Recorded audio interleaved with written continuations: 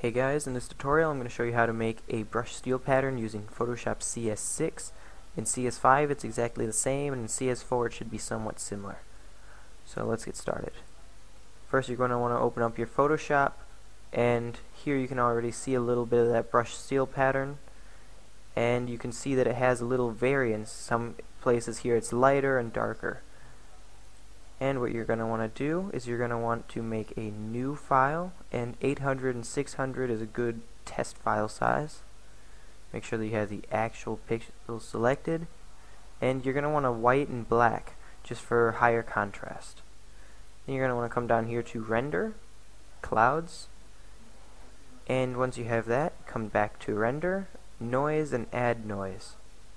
Now you're going to want to make sure to first click monochromatic, and then as far as these two, doesn't really matter, but you're going to want a pretty high thing. It doesn't matter that you can't see your clouds anymore, because we're going to fix that. So once you have that all set up, hit OK, and again to filter, to blur, and then to motion blur. You're going to want to set your angle to 0, and then your distance, 24 usually looks pretty good. Or let's make that a little bit more. There. And now here in the back you can see where the clouds took hold, and then you can apply that to text. That'll come in another tutorial, as well as adding other patterns to the text. Anyways, hope you enjoyed. If you did, please rate, comment,